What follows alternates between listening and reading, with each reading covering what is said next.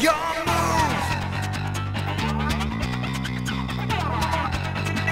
Yo, what is going on, you guys? Bashtian here, and today I'm going to be coming at you with another before you buy video. In this video, we're going to be doing Dinorphia.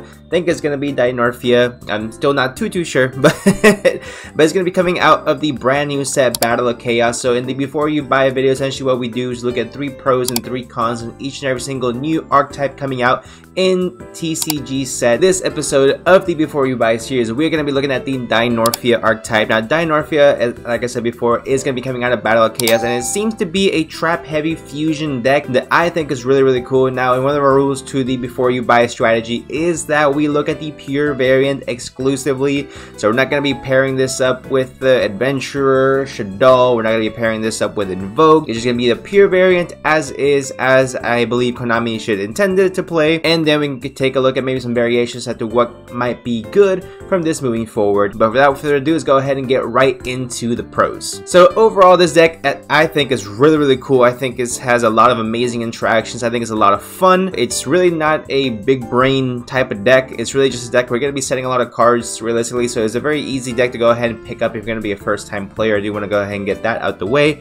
The first pro I want to say is that you fusion summon pretty much at will during your opponent's turn, and it's absolutely ridiculous. So Dinorphias, the big thing they have going for them is that they fusion summon from their hand, deck, field, even from their extra deck, using materials from their extra deck, using these trap cards like Dinorphia Frenzy, like Dinorphia Domain, things like that. Brute gives you interruption as well. You can play cards like Torrential Tribute, Imperms, the Solemn package, Dinorphia Alert, which actually goes ahead and let you special summon your Dinorphia monsters from your graveyard as well, just spamming a whole bunch of monsters during your opponent's turn, when during your turn you're really not going to be doing all that much. So that's why I think, first of all, this deck is going to be just a lot of interruptions during your opponent's turn while you're just fusion summoning at will, essentially. So that's something that I really like about the deck, is that you're playing a lot on your opponent's turn. So a lot of hand traps, especially like Effect Failure, says you can only during your opponent's main phase, it's really not going to do anything to you. So cards that can really only activate during your opponent's turn are really not going to be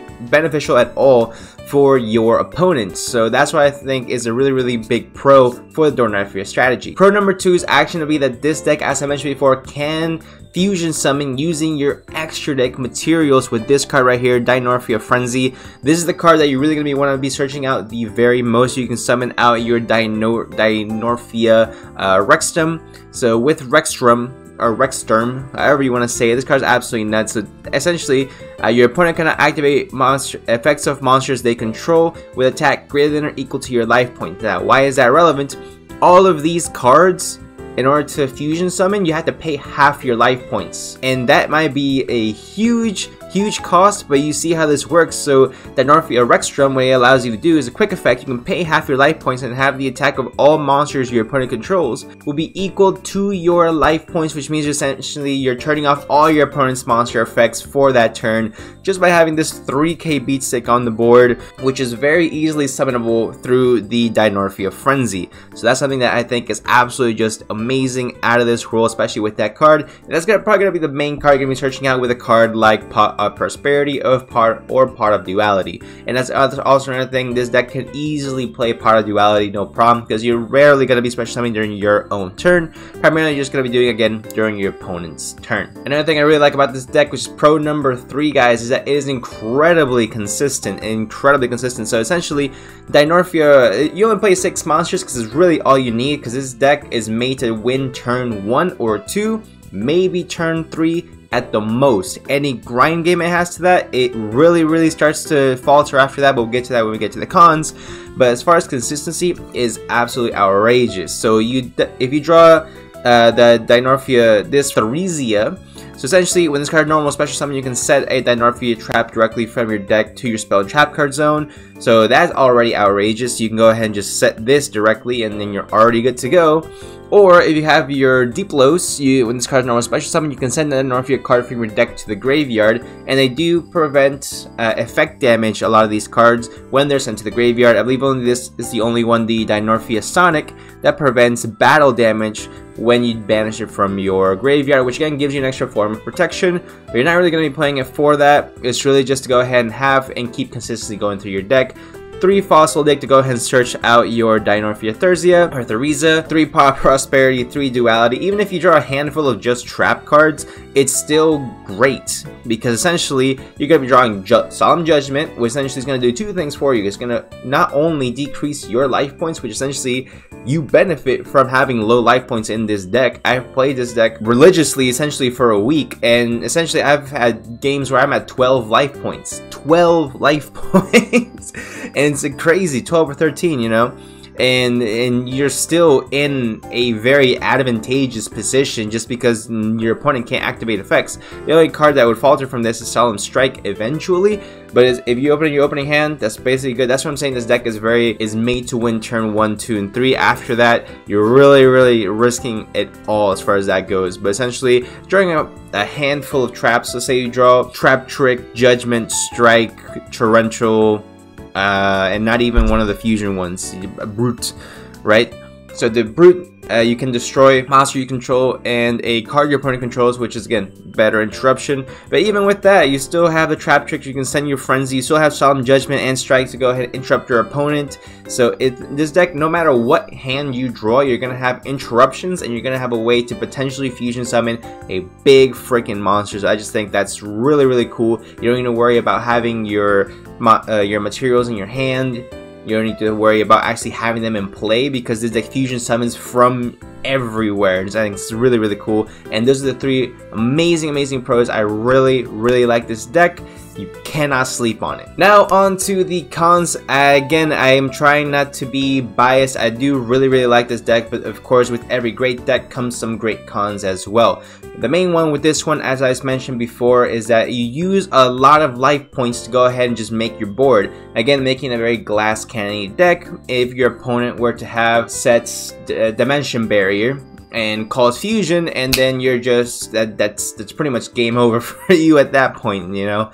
So that is one thing that I will say that does hurt this deck quite a bit, is that essentially you do feel very powerful and you still feel in control whenever, even if you have a low life point count, because the fusion monsters and the trap cards are so oppressive. However, having said that, you are putting yourself in a position where, like myself, I've had 12 life points, 50 life points, things like that, and I'm still trying to grind out. The good thing is that they only take half your life points, so you can still go ahead and fusion summon things like that. They don't have a restrictive 1000 life point, 1500 life point cost, but it does put you in an extremely vulnerable position to where if they have anything that can attack directly, say if you go up against Sky Striker, or something like that, or like Zodiac with Borbo and attack directly, those could very easily kill you. Even if it's only a 100 attack monster, it could definitely go ahead and just end your match right then and there. Con number 2, if this deck does become meta, I can see its power being immediately nullified via cards like Royal Decree, via cards like Denko Sekka, via cards like essentially anything that prevents you from fusion summoning, anything that stops trap cards. It has those 2